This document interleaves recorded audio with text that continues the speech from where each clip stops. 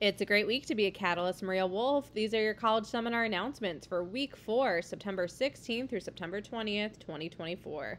This week's schedule, Monday through Thursday, we have regular days, and on Friday, it's our early release schedule. Monday is Mexican Independence Day, and all scholars are encouraged to dress down in heritage wear or red, white, or green to kick off Hispanic Heritage Month. On Tuesday, we have a 9th grade class meeting in the chapel during college seminar.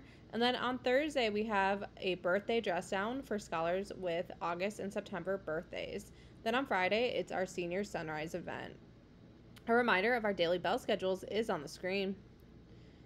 And we have dress downs kicking off this week as well as homecoming week next week. So it's good to review our dress code rules. They are to be followed even on dress down days, including bottoms are to be to fingertip length.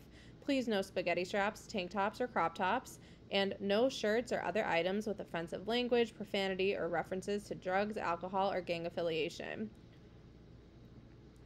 Again, Senior Sunrise is this Friday, September 20th for the class of 2025 at 6:15 a.m. on the softball field. Please bring blankets, coffee, and breakfast to watch the 6:36 a.m. sunset together to kick off senior year. Pajamas are encouraged, and we will follow a regular day of school afterwards. Lunchroom traffic. By the end of the week, we have our goal to get our lunchroom transition traffic back to normal to avoid run-ins with our middle school scholars.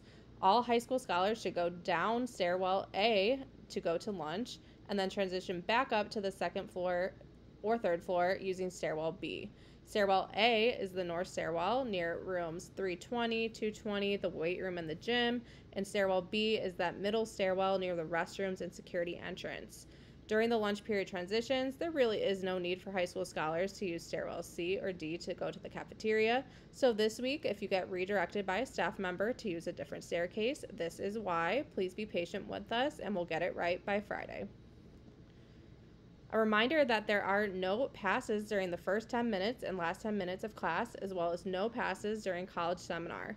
Likewise, the only scholars who should be using the first floor restrooms are scholars who have art that particular period. Otherwise, all scholars that are in high school should use the second and third floor restrooms to avoid our baby wolves in the bathrooms. Wolfpack athletic announcements for the week are as follows. We are jam-packed.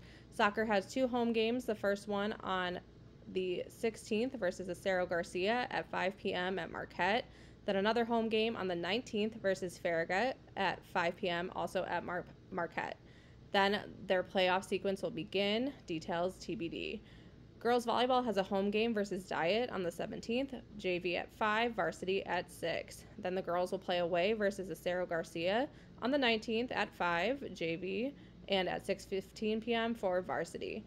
Flag football has a doubleheader on the 21st at Perspectives. First game versus Harlan at 9.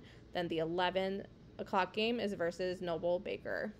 Football will also play away on Saturday the 21st versus Gary Comer at Eckersall Stadium. Kickoff is at 3 p.m. Good luck and go Wolves! Kimura needs a VP from our class of 2025. Today is the last day to submit your application to be her vice president. National Honor Society, please join us in room 321 right after school on Monday, September 16th.